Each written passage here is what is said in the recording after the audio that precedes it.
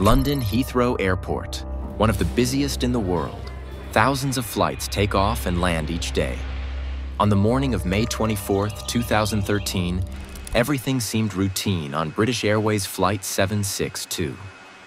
Passengers were relaxed, the weather was perfect, and the flight was on course for Oslo, Norway. But out of nowhere, things took a terrifying turn. A loud explosion shook the plane. The cabin was filled with chaos as the crew and passengers tried to make sense of what had just happened. Nobody knew for sure, but one thing was certain. Something was seriously wrong. Speedbird 2276, heavy fire services are on the way. In a world where every second counts, this crew had to make decisions that could either save hundreds of lives or lead to tragedy. What happened next was a race against time. Stay tuned to find out. This is the story of British Airways Flight 762. On May 24, 2013, British Airways Flight 762 was set to begin its first flight of the day. The destination, Oslo, Norway, a relatively short flight of just under 2 hours. They would be taking an 11-year-old Airbus A319. It was a reliable and trusted aircraft, was ready to take off from Heathrow Airport with 75 passengers and 5 crew members aboard, prepared for a smooth journey.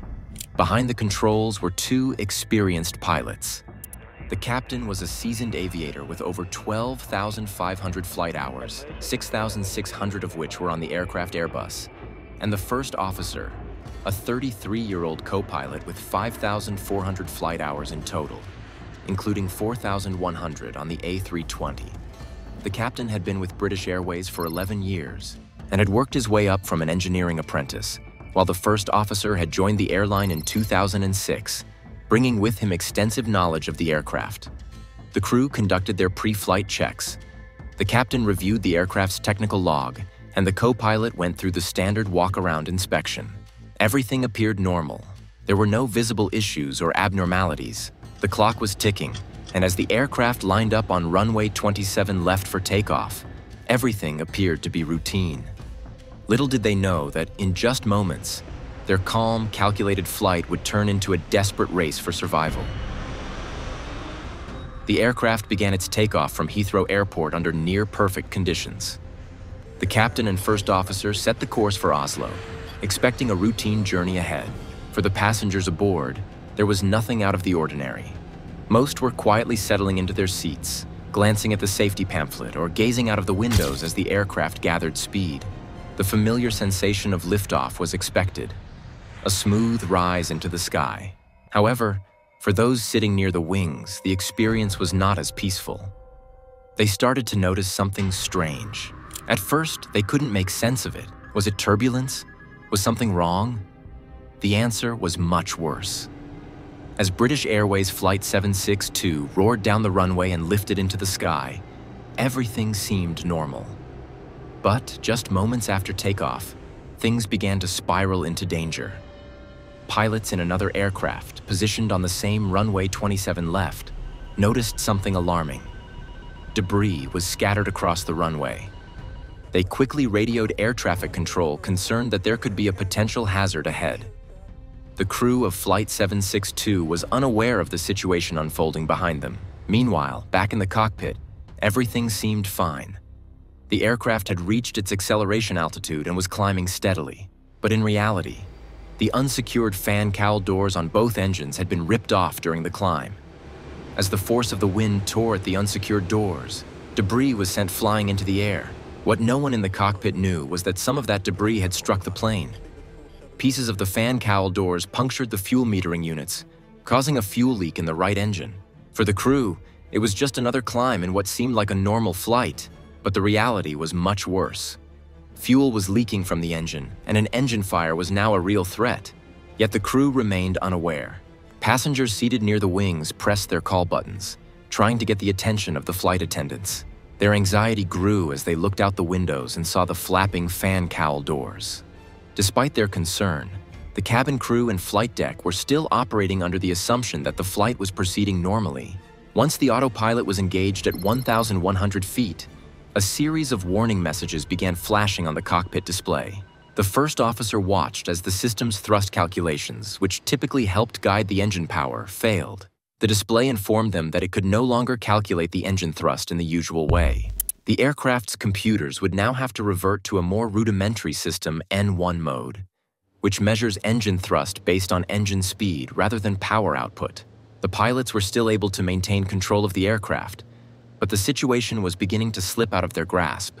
At this stage, they were unaware that the engine cowlings had detached during takeoff, causing severe damage to critical engine components, including vital tubing and sensors. Meanwhile, the exposed engine components were being subjected to harsh external forces at high speeds. The damage to critical systems began to escalate, but it wasn't immediately apparent to the crew. The cockpit was still under control, but the growing list of technical issues was an ominous sign of the trouble ahead. The flight attendants, visibly worried but trying to maintain professionalism, quickly attempted to reassure passengers. Meanwhile, the pilots remained focused on reaching a safe altitude. They would have to rely on their training to handle the escalating problems. As the flight proceeded to a cruising altitude of approximately 6,000 feet, the cockpit was flooded with additional warnings. The central display, known as the ECAM, Electronic Centralized Aircraft Monitoring, suddenly lit up with a string of critical alerts. The first was a yellow hydraulic system pressure low warning. Hydraulic systems are vital for controlling key aspects of the aircraft, including flight surfaces such as spoilers, flaps, and rudders. The yellow hydraulic system is particularly crucial for the control of the aircraft's airspeed and wing surfaces. This was not a minor glitch. Losing hydraulic power in any of these systems could lead to disastrous consequences, especially if the remaining backup systems failed. The pilots immediately understood that this was no longer just a minor technical issue. It was a serious problem that required immediate attention. The pilots had to return to the airport immediately to prevent the two remaining hydraulic systems from leaking through the same hole. The captain had to isolate them from the damaged system. To do this, he turned off the power transfer unit, PTU, on the overhead panel. For now, the other hydraulic systems appeared to be safe, staying at their normal pressure of 3,000 psi. Now, with the aircraft's conditions somewhat stable and level at 6,000 feet, the pilots had a chance to review their situation. What was the status of the aircraft? What wasn't working, and what was? To make matters worse, just moments after the hydraulic issue, a new message flashed across the ECAM screen.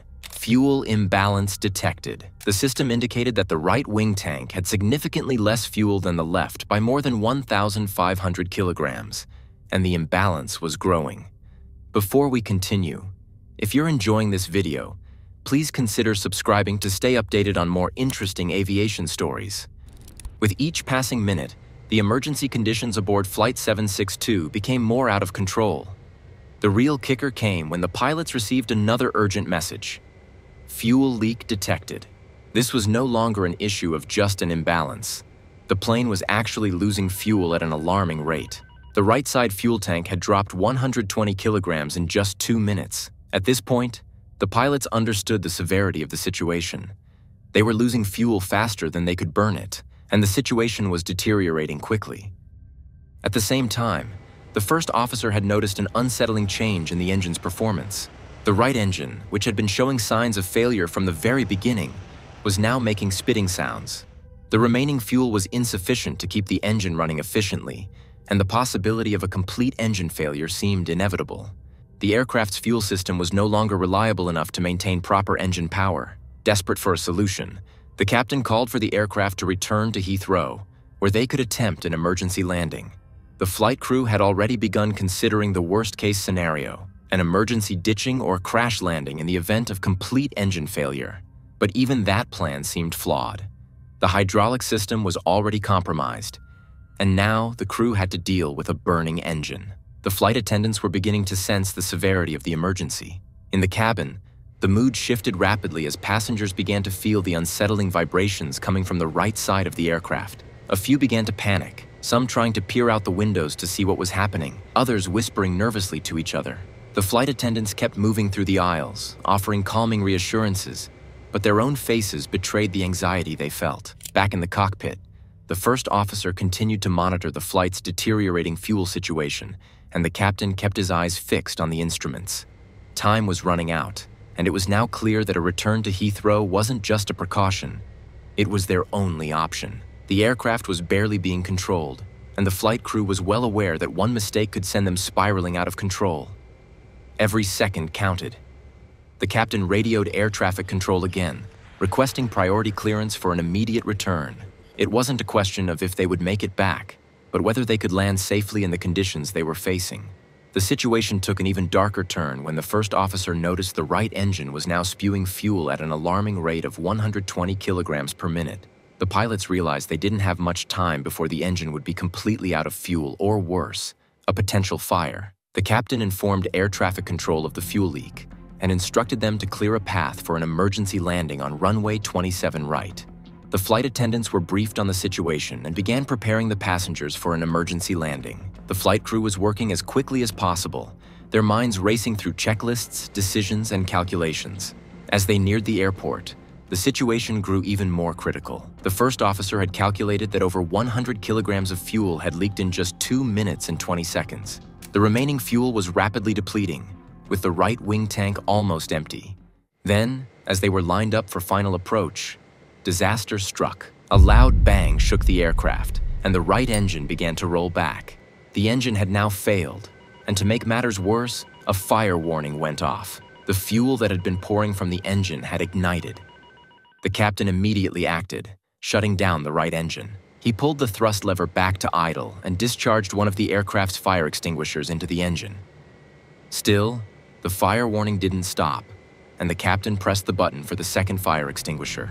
He declared a Mayday to air traffic control, telling them they were attempting to land but might need to go around for another attempt. The clock was ticking. There was no time for another attempt. They had to land now. As the aircraft descended to 500 feet, the captain took over control, instructing the first officer to handle the thrust levers while he focused on guiding the aircraft toward the runway.